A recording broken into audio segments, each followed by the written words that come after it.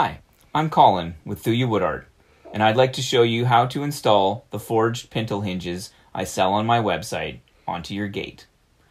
These pintle hinges are designed to let your gate open both ways by having the pintle be more in line with the gate. First, lay out the hinges where you want them on the gate. Front or back doesn't matter, just lay them so the pintle hole is in line with the wood, or facing down, as you can see I have done here.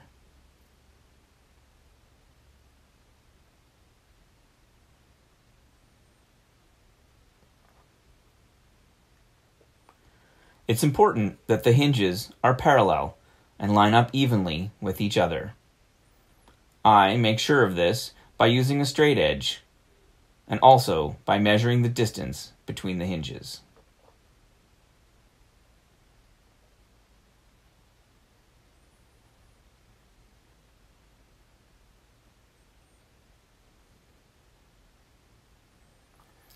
Because I make my gates from hand-split red cedar, they are not perfectly flat like milled wood.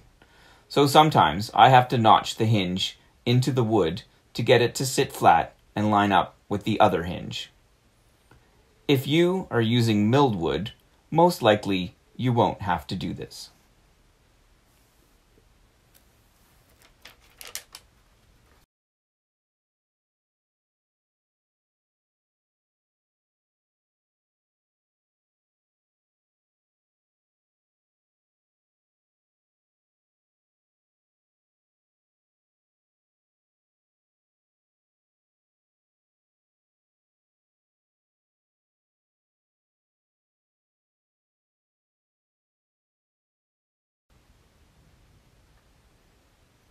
Once the hinges are positioned where you like, the next step is to drill holes for the carriage bolts.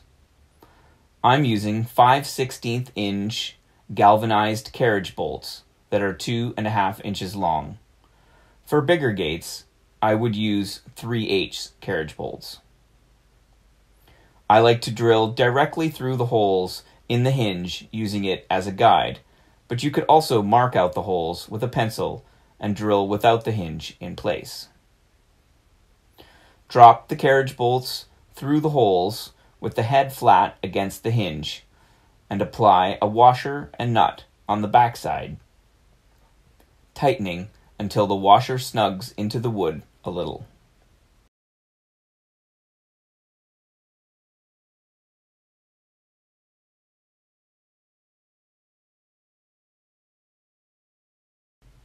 With the hinges installed on your gate, you are now ready to hang the gate.